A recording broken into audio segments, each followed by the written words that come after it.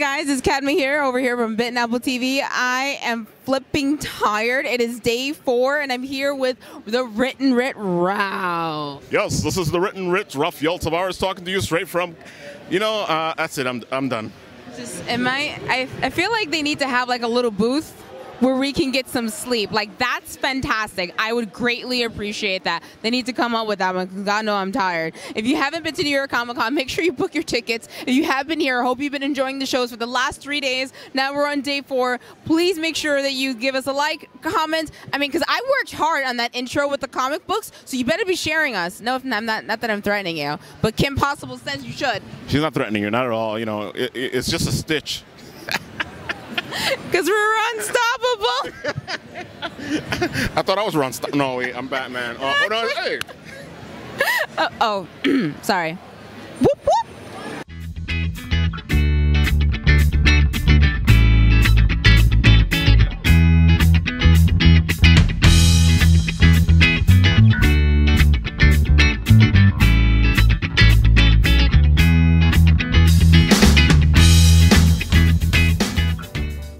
Hey guys, it's Cadma here at Bit and Apple TV, and I saw this booth yesterday, but I wasn't able to get a hold of the writer, but now I'm finally able to. This book caught my attention, and I want to know so much more about Gatecrashers. Thanks for coming back.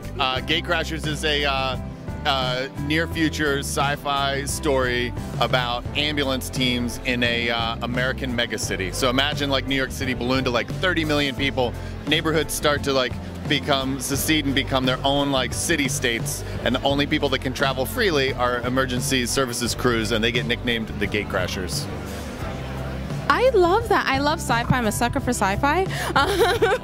And I think that it's absolutely cool, because it's almost as if New York City, you can picture New York City actually falling into that category. So where did this idea come from? Well, honestly, it was many years of not having health insurance, and I was like, what happens when ambulances become like New York City cabs, and they're getting paid like cash on the barrelhead for dropping, people at hospitals? And then what happens when we have like, the mega rich totally turn their back on the poor and quite literally build walls? And that's kind of the foundation of this world. That is a brilliant concept, and I struggle. I'm an actor, so I know what you're talking about with the health insurance. A lot of us live there. Okay, so what else is there for in regards to characters? Is there a particular character that our readers should be looking forward to? Yeah, the sort of lead character in this story arc her name is Hex Spencer. She grew up in one of the independent districts, was in some pretty rough streets, decided to get out of it. She's driving an ambulance now.